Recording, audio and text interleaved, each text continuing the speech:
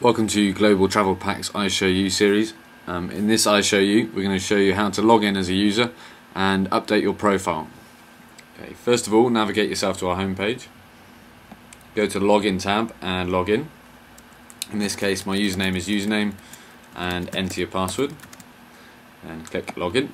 This will log you into the WordPress interface. And the easy way to change your profile is simply click on Profile over here. This gives you a series of options. You can change the colour scheme of this. You can change your username, your first name, your last name, a nickname, your contact email. If you'd like to display a website, an external website of your own, you can place it here.